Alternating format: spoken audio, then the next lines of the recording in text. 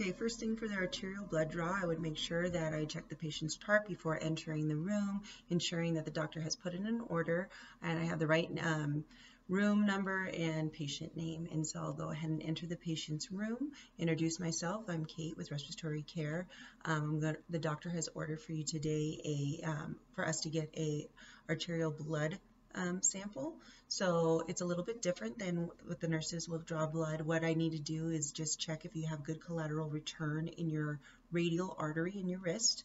And if so, then we could go ahead and use the radial artery and collect a blood sample so we can analyze the oxygen levels in your blood. Okay, so if the patient agrees to that, I'll go ahead and wash my hands, put on some gloves, perform the Allen's test on the patient to ensure the collateral return. I already brought in an ABG kit with me. I'm going to take the patient's temperature, fill out my patient label, name, temperature, room number, date, and go ahead and stick it on my biohazard bag already.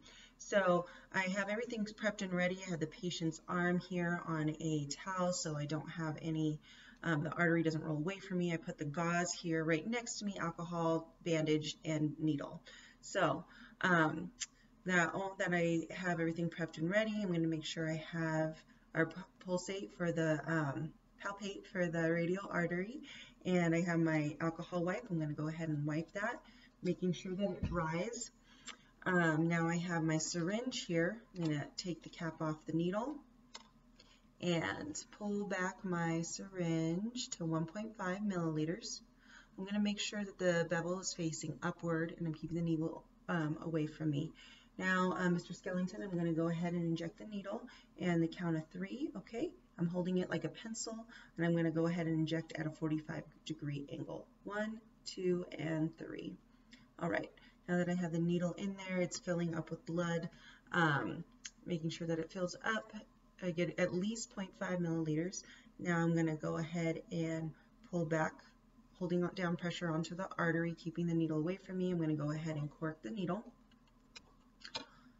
After I've held down the artery for about 3 to 5 minutes, I'm going to put the bandage on, and I'll go ahead and collect my sample here.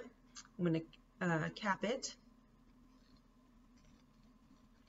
look at my sample, make sure there's no air bubbles, tap it, push up on the syringe if I need to. Now I already have my biohazard bag labels. I'm going to insert it here and make sure it's nice and sealed, and I'll go ahead and send that off to lab. When I leave, make sure the patient has his call light, everything's comfortable for the patient, and deglove, wash my hands, and go ahead and exit the room.